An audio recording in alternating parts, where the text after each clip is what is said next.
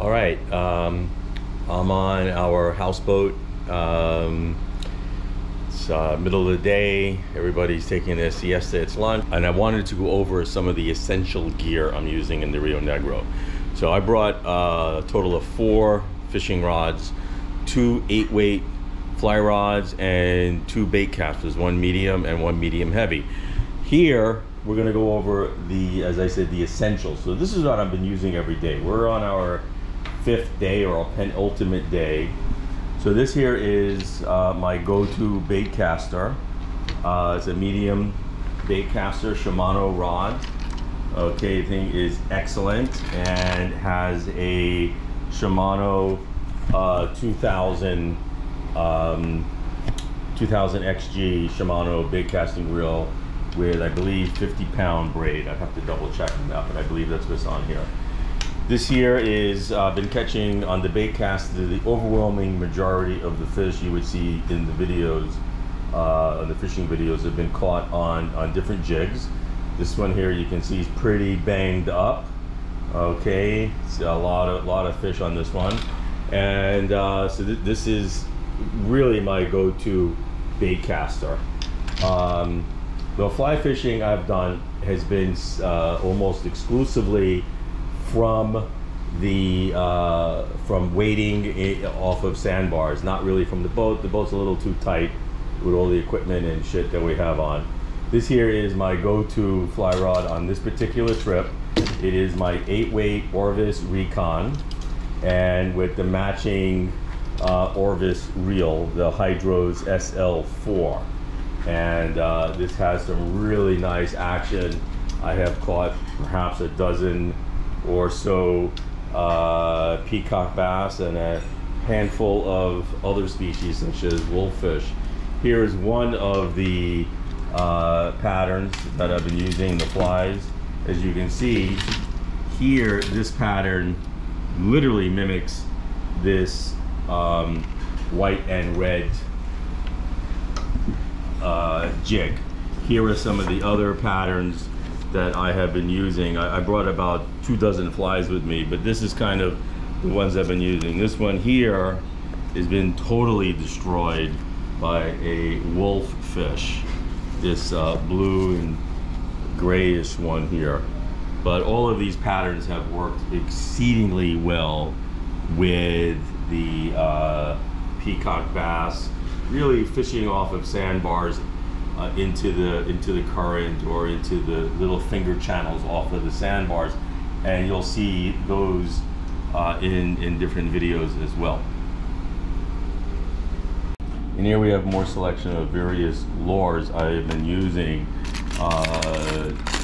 on this trip. Some of these here were made by Igor, and I've had videos also comparing the 2 different lures. So this here is this one here is his pop sticker. I have caught quite a few peacock bass on that baby. And this is the Brazilian lure I picked up in Manaus. It's called the Perversa. And this one here, you could really see quite a bit of the damage that this one has gone through with various size peacock bass and wolffish and some of the other assorted ones.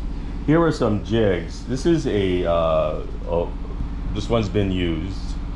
This one's been used, a little beaten up, as you can see here on the head, all beaten up. This one has taken quite a few peacock bass. These ones here are really interesting because here you can see how this has been cut. This was not cut by scissors. This one was decimated by piranhas, where they bite off almost like a razor blade the tails off of these jigs. So these particular pattern was most popular with the piranhas, while the other ones here not so much. So these are the Stevie Stinger jigs from Steve Townsend from Amazon Angler.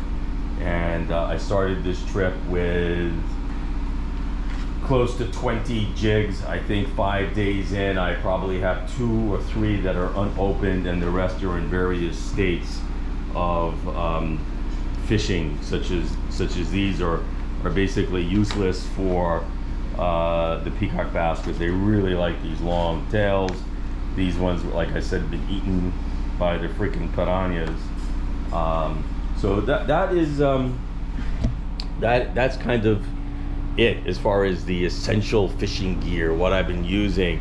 Like I said, we are 5 days into this trip. Tomorrow is the last fishing day, and this is what I'll be hitting the river with later this afternoon after lunch, and also what I'll be hitting the river with tomorrow on our last day of fishing out here in the Rio Negro, which has been absolutely awesome. And if anybody who's watching this video is interested in fishing in the Amazon, I can't recommend highly enough Steve Townsend of Amazon Angler. His link will be in the description, and it's just awesome scenery. Weather, it's as hot as balls out here. We are right now 1 degree 6 or 7 minutes south of the equator, so it's like 90 miles, not even, south of the equator.